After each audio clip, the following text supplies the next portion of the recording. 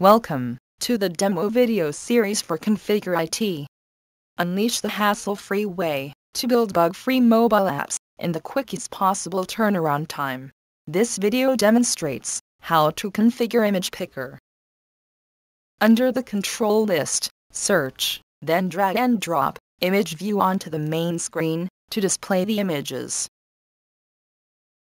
Again, from the CIT controls, drag and drop the Image Picker on the main screen, which will be used to select the image or video. In the Properties action window, select Object for Image Receiver ID. In this case, select Image View and save it. Now open the Preview It app and click on Most Updated icon to download the updated version. Here, click on Pick Image and select desired option to select the image. You can select Use Camera or click on Choose Existing to select the image. So this was all about configuring the feature, Image Picker. For more information, visit our Help Center.